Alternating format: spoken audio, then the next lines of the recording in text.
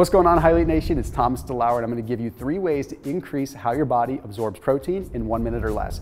First one is to take vitamin B6. Vitamin B6 is also known as pyridoxine, and what it does is it helps break down protein, but then it takes those dismantled amino acids and delivers them to the bloodstream and delivers them to where they need to go.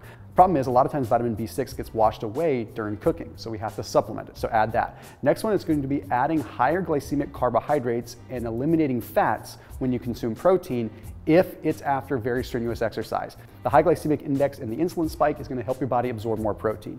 The third one you can do is increase your intake of lemon, kale, and apple cider vinegar. What this is going to do is help stimulate more hydrochloric acid. You see, what hydrochloric acid does in the body is it increases something known as pepsinogen. This pepsinogen increases pepsin. And what pepsin does is increase more hydrochloric acid in your body to actually break down the protein literally in your stomach, so that the rest of the process can start.